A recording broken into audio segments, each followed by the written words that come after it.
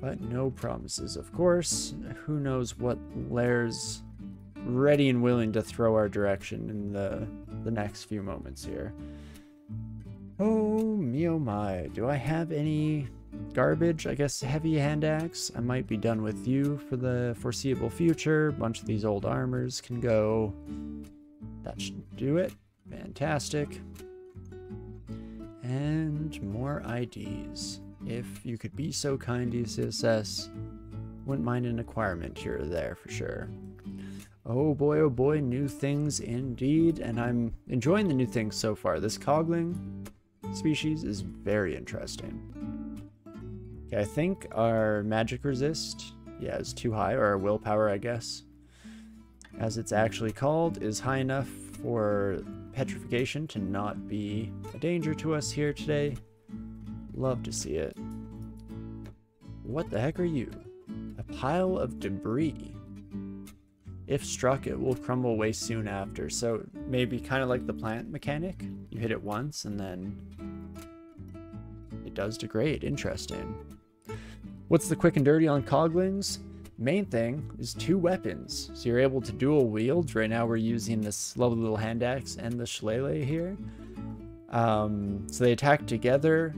Your attacks start off dealing reduced damage and attacking slower, but as you're in combat, you'll rev up your exosuit's engine and get it going to full speed. And what else? Yeah, I guess so they're always attacking both at the same time. So really high damage output, but just a little bit trickier to use, or at least needing to pay attention to how quickly, or more accurately, how slowly you're able to attack.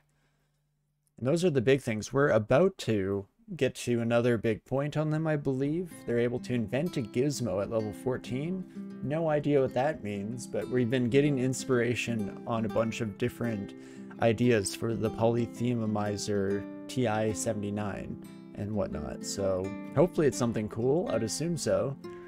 Definitely sounds pretty nifty. But okay, we've hit all the skill caps we had set. I might just put Evo back on, seeing as how the aptitude is going to carry us pretty far in that department. I should maybe learn some throwing. That'd be useful to have in our back pocket. We're likely to never train more axes. I guess broad axes will bring us to 16. But beyond that, there's not a lot of rhyme or reason for going further. And holy moly. Well, that was feeling a little dangerous at times, but nothing we can't handle, I guess. Hello, my deathly friend. Let's try to get you a bit poisoned up. Man, this shillelagh. I don't know, it feels like the shillelagh is killing. For all I know, it's just the fact that we're hitting twice and our drain is also doing some pretty incredible work, but I gotta say, there's something about the animation of the shatter effect that just makes it feel that much more visceral and effective. Especially in this context. Look how we're injuring all of the death yaks as they try to crowd their way through the opening. See how I farm the death yaks, very mindful, and all that good stuff. +2 pair of boots. Definitely should have picked you up when we came in. That was a bit of an oversight on our part here.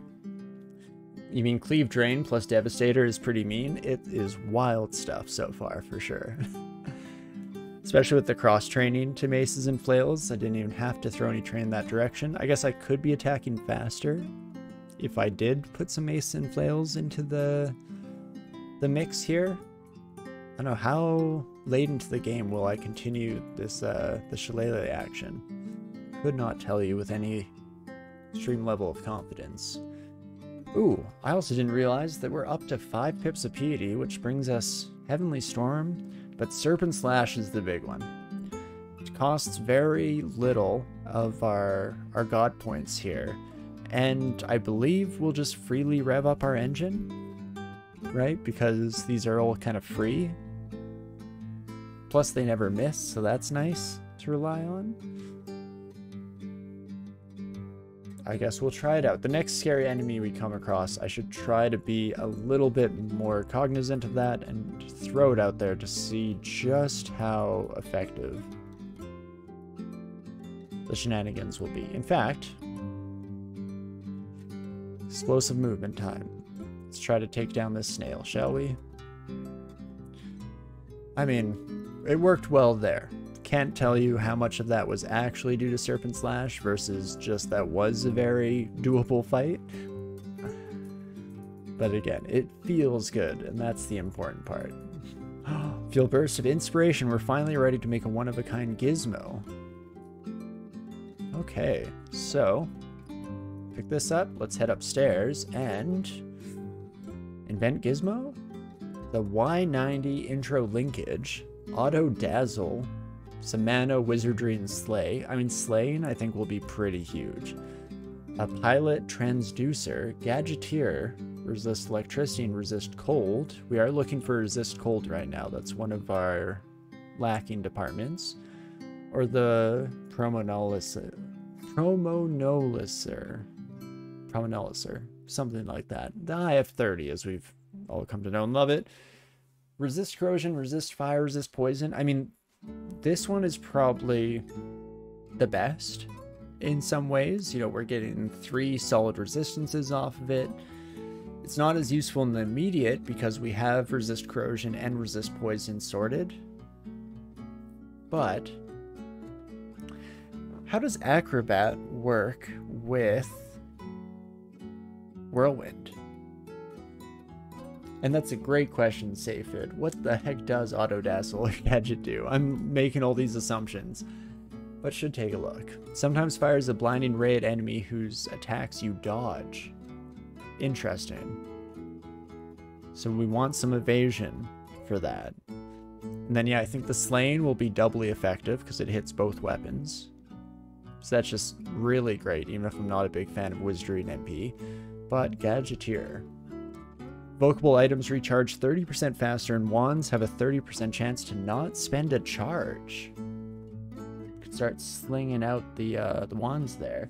So Auto Dazzle, the Gold Gods thing. Yeah, it does sound a little bit different, as you noticed as well in the end.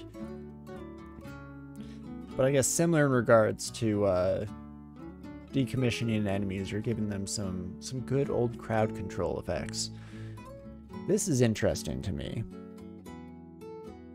I like evocables. We have a +3 in evocations, so if I can just endlessly throw out wand things, seems useful. Cold resistance is one of our categories that we're currently struggling with. Resist electricity, still nice if we ever swap away from our main armor, so maybe we'll try that one out. It feels most on brand out of all of these. I really like this system. I'm guessing these are always random, and there's probably some configuration of like, looks like there's kind of one main ego. Don't know which it would be on this. Maybe both. Rampage and Acrobat is a bit of a combo piece. And then an assortment of random little ones. I like that a lot. Each Coglin will feel very kind of special and unique in their own beautiful way here. Man, I feel like I could just sit on this decision for the rest of my life. So, to avoid that eventuality and to keep the ball rolling here, keep some momentum, I'm going to go with Gadgeteer. I really like it thematically, so we're going to give it a shot. Install it into our exoskeleton. Beautiful. Everything we want and more. Ooh! There's that that Hydra that I've been concerned about this whole time. What can I do with you, my friend? I mean, I can try to reach out and grab you. You're not responding well to that kind of effect, though. In fact, I'd like to get a little bit of distance from you, my friend. We'll head upstairs, maybe, and head to another stairwell. And we shall see how we decide to shake things out here. If I have the Hydra at a bit of a distance again, then I feel like we might have some ability to weed them down, to besquish upon them some damage, as we covered earlier. There we go. Okay, it did see me. Is it smart enough to get around the plant? Oh me, oh my. Time for evocation 20. That's gonna be the plan here. Hopefully we get some rechargeable evocables. Oh, I didn't realize it takes an inventory slot. Son of a gun. My one weakness, inventory management. Does Mind Burst damage scale with the number of Hydra heads? Feels like it should. See, you are breaking ground into a series of questions that we've pondered many times on this channel. Because does any kind of concussive force get multiplied? Do all 8 heads of a Hydra have equal, like, mental faculties, or an equal share of them, I should say? Or is there one main one that holds all, like, executive functions, and then the rest are just, you know, rabid biting machines with very little else going on? Whoopsie daisies, I potentially wasted a charge. I'm not paying attention to how often we are able to hit that 30% here. Guess Mind Burst has gone down a bit. Roots seems to be sitting pretty at 8 there until that last one. So I do like that we'll be a little bit loosey-goosey with our wand charges. It'd be pretty funny if you could one-shot Lerny with a Mind Blast 9 of Evo. I do like that thematically. I mean, I already love that Lerny's main counter is just the Phantom Mirror because 27 heads beats 27 heads every time for some reason. Probably something to do with the order of operations for summons attacks or like allied attacks versus enemies. Couldn't tell you, honestly. Son of a gun. So you can see a little bit of a theme coming up here. Way too many Hydras. But just shillelagh all these sons of guns to our heart's content like one does, and no real issues here. At least that's the dream. Just smash our way, smash and grab. Could ponder the Hydra of Theseus. If each head is replaced, is it still the same Hydra? Indeed. That's actually a very interesting question. I've never thought about it that way before. That very much runs counteractively to my proposed theory of executive head.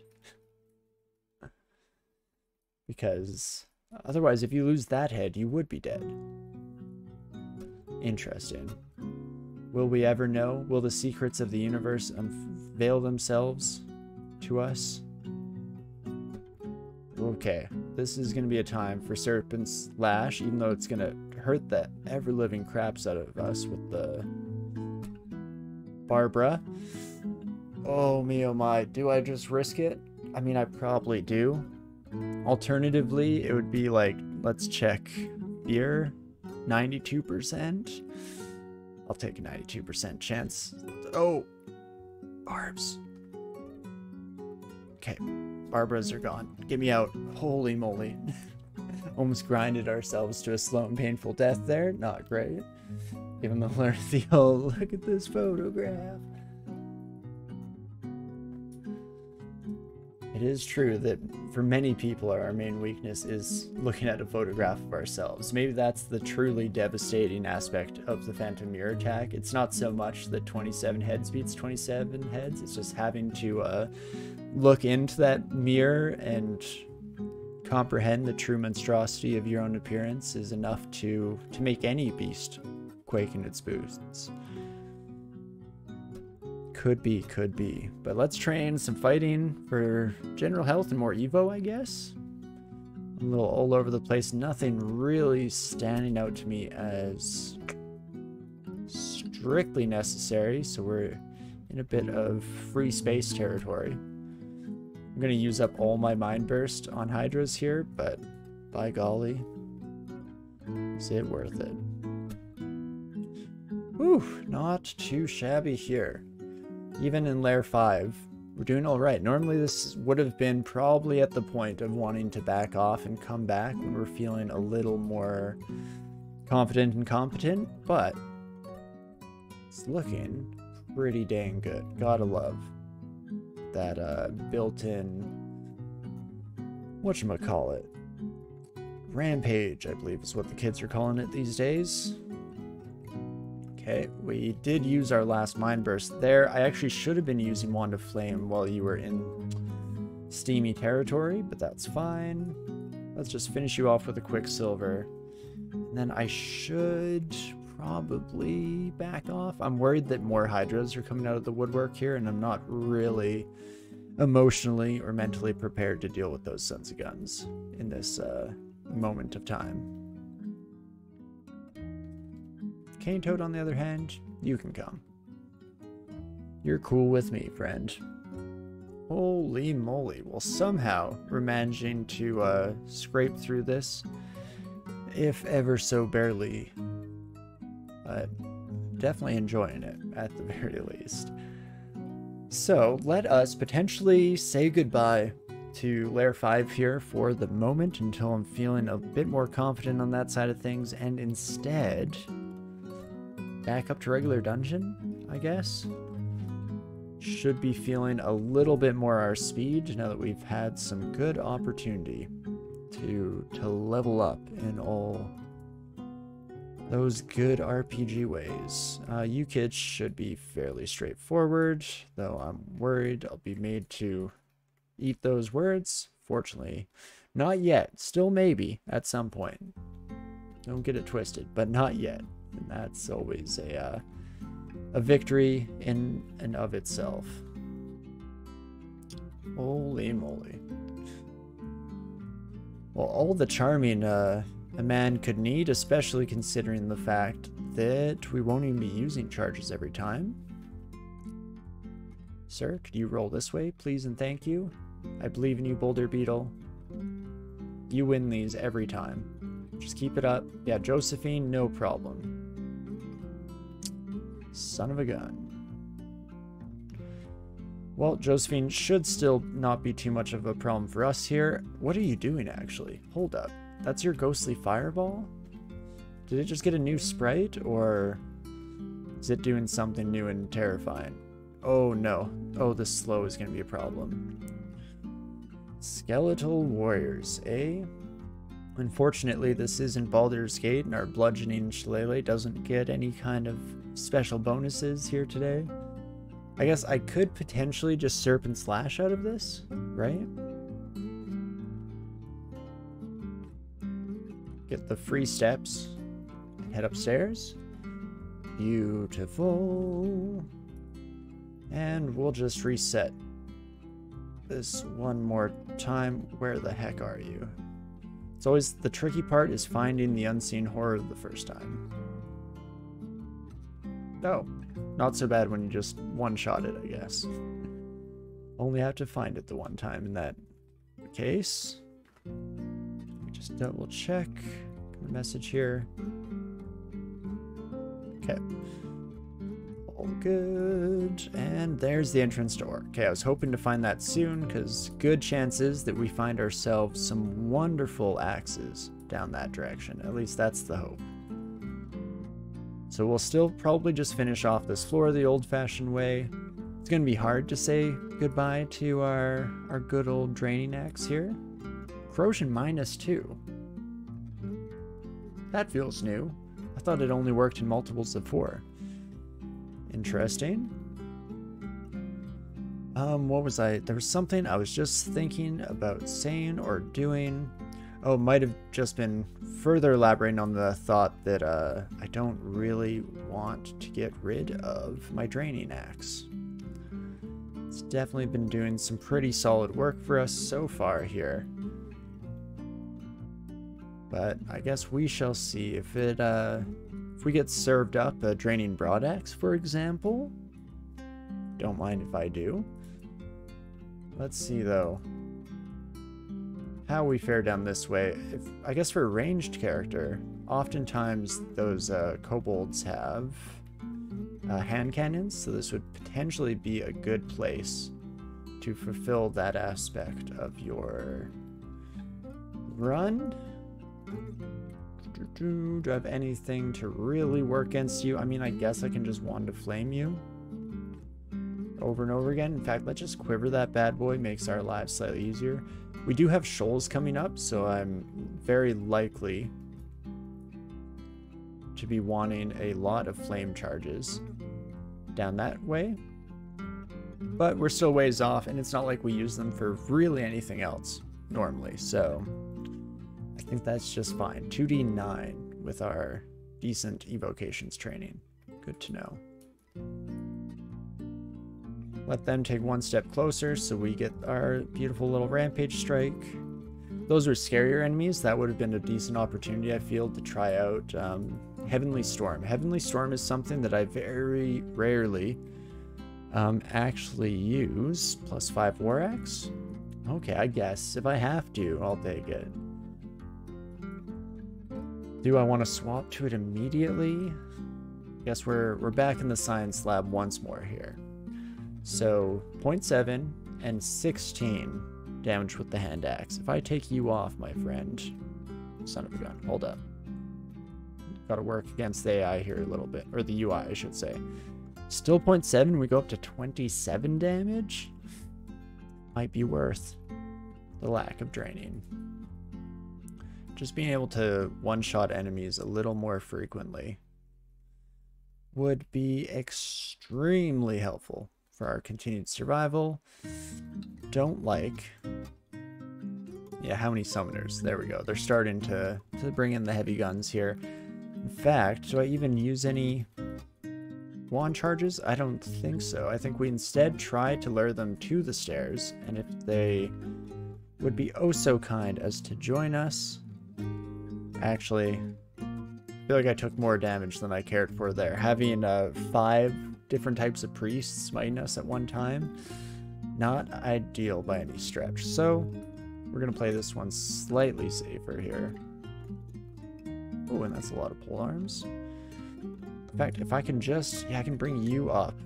Oh, that's a dislocation weapon. Distortion, of course, is what we normally call those, of course. Yikes. Well, I'm going to have to focus you down, I think, with some of our stronger wands then instead, and just make sure that you don't get off any hits. Perfect. Still not necessarily ideal by any means, but hey, we got through. And, okay, this High Priest. Yeah, that's within our pay grade to take care of here. In fact, oh, we can keep dodging around this corner. I should just heal up, and I'm going to do so. Looked like there was a sorcerer coming. I didn't see a High Priest, but I was wrong. There was indeed a High Priest as well. That is slightly terrifying, but if these buddies keep lining up in just such a way, then maybe that's fine. We'll wait out another 100 turns here, make sure all the summons die off before we brave the depths once more. And rinse, repeat, and so on and so forth until the end of time itself. Yes, Lerny indeed. Our best friend, of course. Off in... Oh, it's been too long since I played Hades if I'm blanking on this. Is it... Asphodel is where you start off. And then... I'm also watching Chaos right now, so I should have some amount of Greek mythology on the forefront of my mind, but I cannot remember to save my life what the other layers are labeled as, but regardless, I'm too far now and cannot salvage this reference, so unfortunately we must let it go. But holy moly, things going pretty dang smoothly. I feel like I saw a magic axe at some point, right? Am I just losing my mind? I guess these things are not mutually exclusive. There was a hand axe of freezing. Okay, that might be what was on my brain. Overcharged wands? I mean, I am a bit of a gadgeteer myself. Mind burst? I don't know about that. What is a Coglin? So it's a goblin in an exosuit. So it's kind of like a tinkerer goblin of sorts. But yeah, using the power of the exosuit, we have, you know, multiple weapons, dual wielding axes over here, or at least normally we'd be dual wielding axes.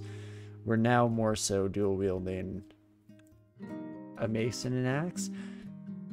I mean, Let's check the chances of fear here. 97? Okay, I should just fear.